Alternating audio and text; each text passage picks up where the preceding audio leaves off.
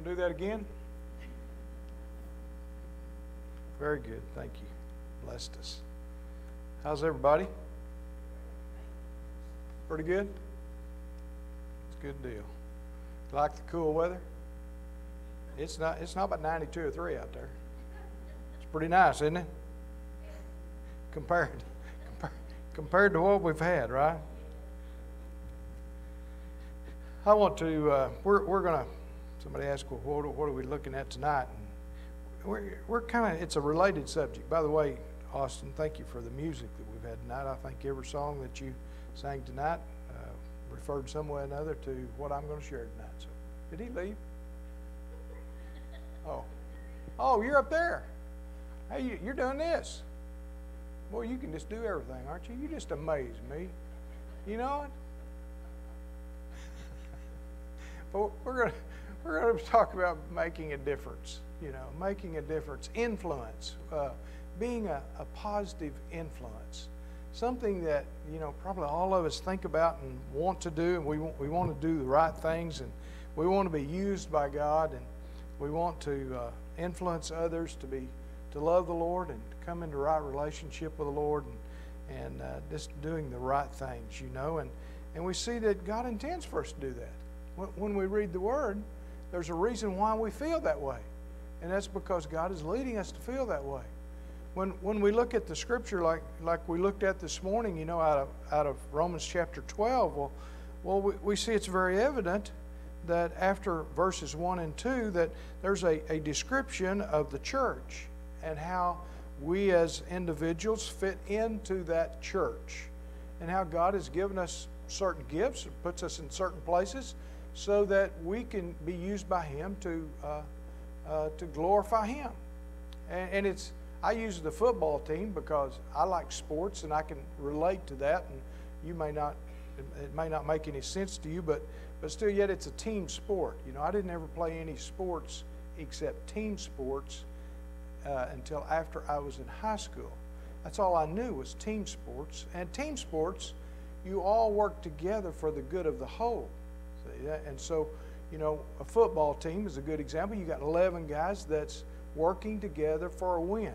Or maybe it's 22 guys, but there's 11 on a field at a time, or 30 guys. It's a team effort, And of course, the coach tries to include the bench warmers or those that don't get to play very much, say, well, you got an important role too. But it is an effort for the good of all, and that's really what a church is. We get into trouble when we start individualizing different ministries. That's so-and-so's ministry, that's so-and-so's gift, and we start separating then, and we start putting walls between one another because of that. Tuffy, how you doing, brother? Good to see you. I love that shirt. That's orange, isn't it? Purple. Oh, okay. Well, I knew I wasn't feeling well, and there it is. But anyway, it is. That's what God has called us to do, and we see that God leads us in that direction so that we can be team players. Now, individual sports are different. When I get out of high school, when I went to college, I found there's different sports that you depend on yourself completely. And it's a good sport. It's good for us to do that because we find out what we're made out of. When you go on a mission trip to different places, you find out what you're made out of individually because you're taking part with maybe a team, but still yet it's kind of an individual activity between you and God of sharing the gospel or doing some things for the Lord that might benefit others, you see. So we can see that it's very evident that God has a plan for us, and He wants us to find His plan. And He's trying to reveal that to us. I have people oftentimes say, well, I just don't know what God's will is for me. Well, let me just reassure you that God is trying to reveal to you His will for you over and over again. He's a lot more aggressive with His revelation than we are desiring to receive it, because a lot of times we're afraid of it, But we see this, that if we're doing what God wants us to do, then we find that He is glorified, others are blessed, the gospel is spread, the church is united, the church grows, things happen the way we expect them to happen as we follow the Lord and do what He wants us to do. Well, I didn't get down to this, and that's why I'm going back to it. In Romans chapter 12, verse 9, it says, "Let love be without hypocrisy. Abhor what is evil. Cling to what is good. Be kindly affectionate to one another with brotherly love, in honor, giving preference to one another. Not lagging in diligence, fervent in spirit, serving the Lord, rejoicing in hope, patient in tribulation." It says, "Continuing steadfastly in prayer, distributing to the needs of the saints, given to hospitality. Bless those who persecute you. Bless and do not curse. Rejoice with those who rejoice, and weep with those who weep. Be of the same mind toward one another. Do not set your mind on high things, but associate with the humble. Do not be wise in your own opinion. Repay no one evil for evil. Have regard for good things in the sight of all men. If it is possible, as much as it depends on you, live peaceably with all men. Beloved, do not avenge yourselves, but rather give place to wrath, for it is written, 'Vengeance is mine. I will repay,' says the Lord." That's a picture of what God has called us to be. And we should be able to see ourselves within this. You know, we this morning looked at if it's to prophesy. Prophesy in the proportion that God has given you to prophesy. If you're a preacher, then preach what God has given you. You know, God gives us sermons. I tell young preachers, He'll give you more sermons than you can preach if you'll just listen to Him. I've often asked by young guys, "Well, where do you get your sermons?" Well, I don't get them. They're given. They come from God. As you spend time with God, God speaks to you as a pastor. And, you know, He speaks to you what you can handle. There's a lot of things that are in the Word that I don't understand, and God reveals sometimes more than I've had. But still yet, I take it at face value that I share in proportion to what God has given me. If He gives it, then I share it. If He doesn't give it, I try to be quiet about it. Let someone else do that, you know. But it continues on. It says not just preaching, but it says ministry. It says if He's called you to ministry, you know, what do we think about that? You know, ministry is us doing some things that God has assigned us to do, that He's gifted us to do. We might call it missions. Missions is, I won't ever forget this, and I probably have shown you this before, but once I was out in Glorieta, and this guy was teaching about missions, and he said, "Okay, everybody do this, you know, everybody stand up and do this," and he was going like this, you know. He said, "Now this is missions, and don't forget it." So I haven't ever forgot it.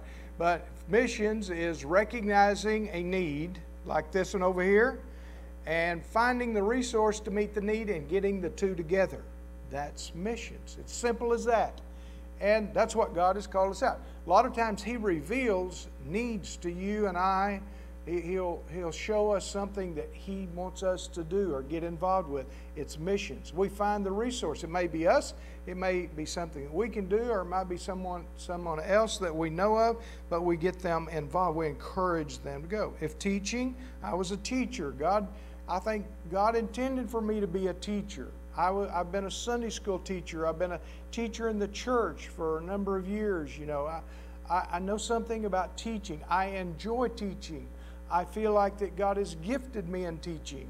I just understand that that's how He puts people together. But it's important for us to remember this, that no matter what God has called us to, if we recognize He's called us to the ministry or the missions or whatever, we've got to remember that we've got to adjust ourselves to Him. He does not adjust Himself to us. He's shown us. He convicts us. He reveals to us, but there will always be some adjustments that we'll have to make in our lives to be involved in what He wants us to be. All right? Sometimes we sit around expecting God to just lay it in our lap. Well, you know, if He's called you to share your testimony with your block, you're going to have to get out of your house to go down the street and share the gospel. You've got to put some energy to it. We have to adjust ourselves. Now, tonight we're going to be looking at another passage of Scripture about how this all happens again, and it's what Jesus shared with us in the Sermon on the Mount. Turn with me, if you would, to Matthew chapter 5, verses 13 through 16.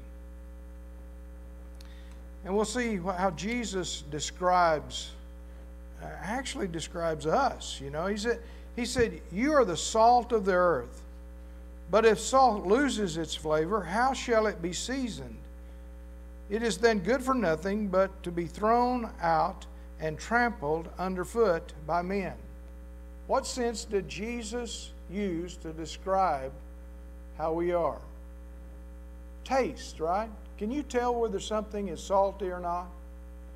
I've lost most all of my smell some time ago, so I can't smell anything. Of course, I don't think salt smells, does it? But anyway, sometimes we lose our senses. But salt, being salty, we see that Jesus used this so everybody that was listening to him could understand exactly what he was saying. He said, if salt loses its flavor or its saltiness, it's basically good for nothing. You can gravel the road with it. That'd be good for that, I guess. But we see this, that he is illustrating what we are supposed to be. We are the salt of the earth, making a difference in others' lives. If we continue, he uses another example. You are the light of the world. Now we understand that. First of all, it's something that we can taste.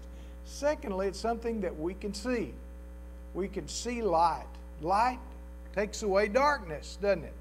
If all the lights were out and if it was dark outside and we were in this building, it would probably be what we would call pitch dark, right?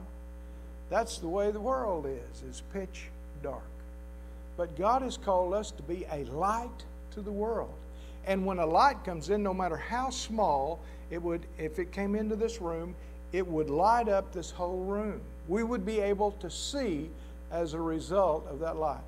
I remember when I was 5 years old, Daddy and Mom took us. That's the last vacation I had with Daddy and Mama. They took us to California, and we went to Carlsbad Caverns. And my daddy carried me through Carlsbad Cavern when I was 5 years old. And I remember, you guys, if you've been there, you remember when they turned off all the lights, right? We don't ever forget that. I'll never forget how dark it was, even as a 5-year-old child. You could hit yourself in the face and not even know your hand was coming, right? But when they turned on one little light, then everything glowed.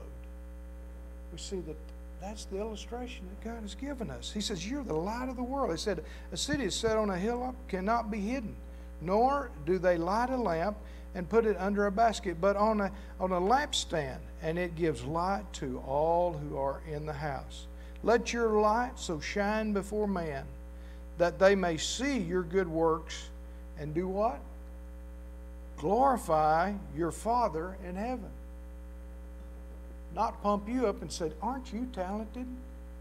Aren't you good? You're so gifted. No, it is that we reflect the Lord to them. And that they may think, you know what? I know it's right for me to love the Lord with all my heart, with all my mind, and with all my soul. Making a difference. Being a positive influence. I remember as a young man starting to teach school as a VOAG teacher, I remember being very convicted of how important it was that I saw the importance of being a positive influence. I was lucky to have a positive influence ag teacher and a lot of teachers at Wayne High School that were Christian teachers that were of positive influence. When I look back at what was going on spiritually around me, it usually was around teachers because God had placed them in the right place at the right time to make a difference in a lot of kids' lives. You can probably do the same thing. So we see that God wants us to influence others. Now the truth is, the more stable and the constant our walk is, the greater and more lasting is our influence. The more stable and constant it is. It's important for us to be a good witness all the time. Because you see, others are watching all the time. I remember the first time I heard a deacon in a church use a foul word. And I was just a young man. I was a young boy. And I was devastated because I had an idea of this guy. I'd seen him day in and day out. But this one little moment, that he used language that he shouldn't have, I was right there. I was looking. And it hurt that witness that he had all of those years in my life. So it's important for us to realize how important it is for us to be consistent, constant, that we might be aware of the fact that we're always there to make a difference in others' lives as God uses us. We all influence the lives of others one way or the other. It's either for good or it's for evil, right? And we want it to be for good because we know that's what God wants us to be, that we might be a good witness for others. In fact, our behavior not only negatively or positively affects those that we work with and live with and play with, but our behavior affects generations to come. Here we come, another generation. You know, I've got great grandsons. I have 2 great grandsons. My behavior will affect their lives.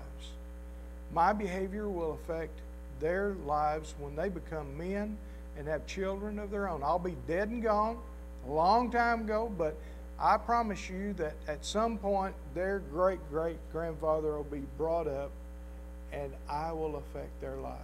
Their memories of me, what they see Sherry Lynn and I doing. I had a grandson that called us soon after our 51st wedding anniversary and said, "Oh, Papa and Mama, thank you for the witness that you've been to us just staying together for 51 years." You know, but we see that God uses things like that when we might not even think about it, that it's important for us to allow Him to use us. We don't have to be famous to be influential. Fathers and mothers influence children probably more than anyone else. In turn, it's instill the same values that we have as parents will be carried on with our children. I see my kids now, doing things just like we did. Not very many, but once in a while. They're doing things, parenting the way we parented, reacting to life in that way. Well, we all want to be a godly influence. We all want to touch lives. But we see that the greatest way is to live life in a special way. What is that way? Well, Jesus said pretty clear, and I think it's illustrated here, but it's Christ-controlled life. It is a life that is devoted to the Lord. It's a life that's obedient to the Lord, doing what the Lord says. God speaks to us. Do you know how God speaks to you? Have you heard from Him lately? You see, God speaks to us in a way that we know it's God and we know what He wants us to do, right? And so we see that affects other people's lives. It's a person that's always seeking God's will. No matter what happens around you, your first thought in circumstances is, where's God's will for me here? I want to be in God's will. If I am in His perfect will, then I know that I'll be a positive influence to others and that others will see Christ within me. We know that studying His Word is very important. Steve asked me a question a while ago, a deep question, and I'm not a deep person. I'll just tell you that. I told him this, and I'll tell you it too. I was going to Mexico on a mission trip, and I was driving, and it took us 2 18-hour days to get to our destination. And I'd been driving a long time, and this gentleman that was with us was right behind me, and we were just talking and conversing. But he was asking me questions, and I'd had about 14 hours of questions, and I was tired. And I said, "James," I said, "I know that you are a deep diver. I can tell." And I was really trying to describe it. You're a deep diver. You're way down there. You've got on the helmet for pressure. You've got oxygen coming down to you. I said, "You're way down there." I'm not deep, James. I'm what you would call a snorkeler. I'm right up there at the top. I've got that little thing going up, you've seen, I'm about 6 inches below the top of the water, and I'm snorkeling, and I'm getting along good. I said, but I want you to know something. I'm just as wet as you are. Think about it. Well, that's the way all of us are different, But if we're just as wet, or saved, and love the Lord with all of our heart, it doesn't matter. Sometimes He calls us to be deep divers. But sometimes He even calls snorkelers to important positions of sharing the gospel and being a witness for the Lord Jesus Christ. Amen? Yeah, it's just the way it is. And that's what makes it so good, that God uses whatever we have for His glory and for His purpose. You see, as we study God's Word, just like we've studied today, then we see the picture of the way He wants us to live. And as we submit to the reign of the Holy Spirit as God leads us, and we just surrender to the Holy Spirit every day, then we see that that's intended, and we become the influences that God wants us to be. We influence through selflessness. Influence begins with giving ourselves. We first have to allow the Lord to be Lord of our lives, for sure. But to influence others, we must have a relationship with others. You can't influence others unless you allow a relationship to happen. That you converse with them, that you go see others, that you involve yourself with others in this life. And so we see that for us to be an influence, we must be selfless. I'll just tell you right now, I have a tendency to just want to pull up at my house and shut out all the rest of the world. I'm pretty comfortable. I've got a nice chair, and I got a wife that brings me tea and whatever, and I've got it made in the shade, just to tell you that was true. But there's sometimes it doesn't seem to be worth the work to follow through with relationships. They're costly. You hurt with people, and sometimes it becomes a real burden. But guys, if we're going to be influences, we must be willing to be selfless and know that God wants to use us, and that we do not have the right to have the excuse of saying, I believe I'll just get out of the ball game. I don't believe I want to be a part of this game anymore.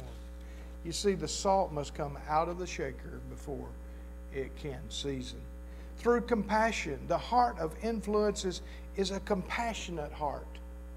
Do you have compassion for others? You see, God gives us compassion for others. We're sensitive to their needs. We're sensitive when somebody's hurting, or somebody's had a bad day, or somebody needs a little encouragement. You see, people don't care what you know until they see how much you care. Right? It's true. A lot of times we want to show off what we know. We want to show off our knowledge, and so show off our experience some way or another with the knowledge that we have. But more important than that is, it's important. Knowledge is important because it leads us to wisdom. See, God through His Holy Spirit uses that knowledge to give us wisdom.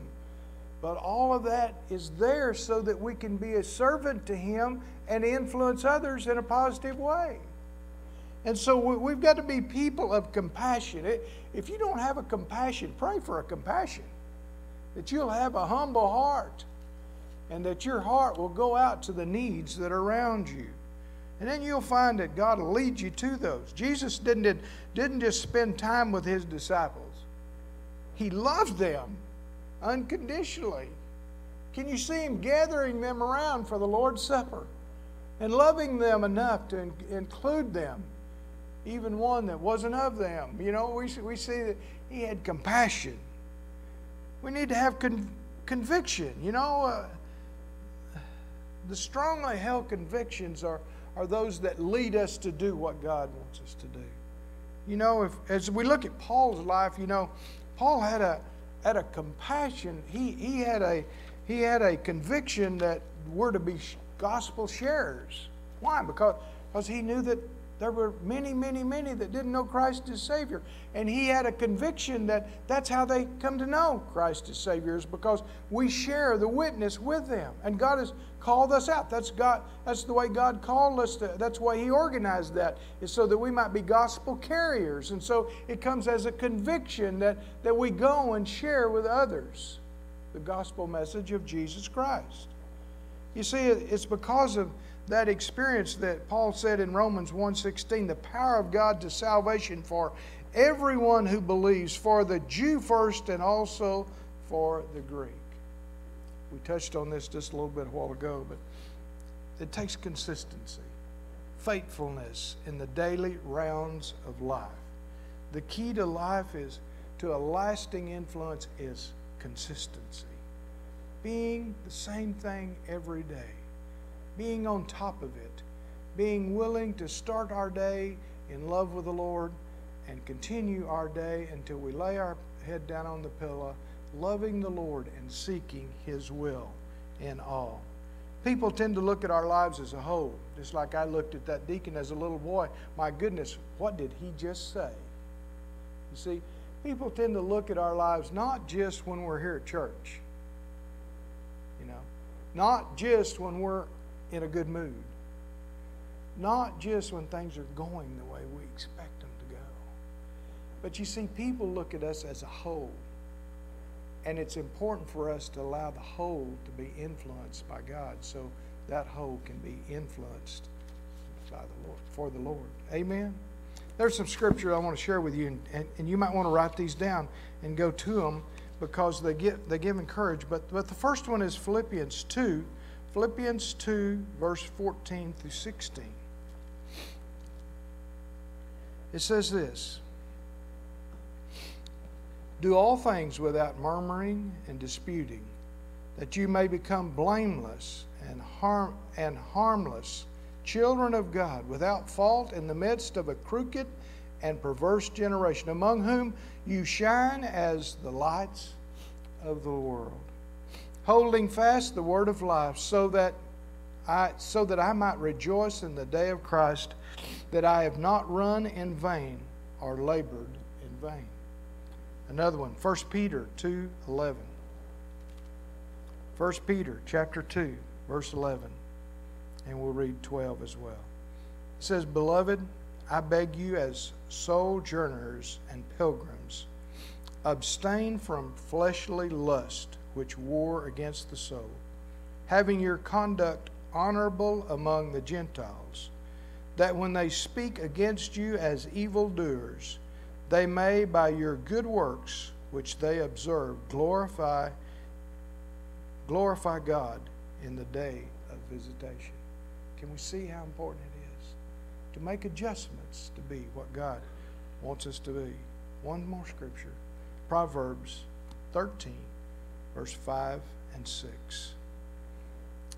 It says in verse 5, a righteous man hates lying, but a wicked man is loathsome and comes to shame. Righteousness keeps him whose way is blameless, but wickedness overthrows the sinner. Isn't God good? God tells us exactly what he's doing in our life.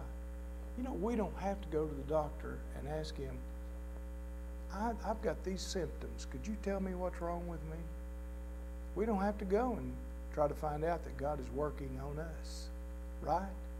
No, because he reveals to us his very presence. He allows us to learn to listen to him and to know his voice. And he fixes our eyes and our ears and our senses so that we can see what he's doing around us and see evidence of our Heavenly Father and glorify him every single day. Amen. Do you want to be of influence for the Lord? It takes adjustments. I want to tell you one more little story. In the early 80s, our little girl was 10 years old. And in the early 80s, she went off to children's camp up by Binger, Oklahoma. And they had parents' night on Thursday night usually, or Wednesday night. On one night, they have parents' night. And this was before I surrendered to preach. It was in the early 80s. I didn't actually surrender to preach until at 86. Anyway, I was in this outdoor pavilion with about 200 screaming 4th through 6th graders. And I was so heavily burdened. I wanted to be of influence. I wanted to make a difference, like we talked about this morning. And I prayed in that service, oh God, I would love to be influencing children like I see is happening here at this camp. God is so good. Within the next year, I'd surrendered to preach. Within the next year, I was pastoring. Within the next year, I was preaching at that children's camp and preached at it. I don't even know how many times I preached. I couldn't give you a number. But I got to see little kids come to know Christ as Savior. And for some reason, I could talk to little kids. I wasn't so old back then. They were willing to listen to me, and I could share with them, and they would listen. And I had a sensitivity to their needs that it just seemed like it flowed. And I just enjoyed that so much. And I would think, oh God, you're so good. I ask for opportunity.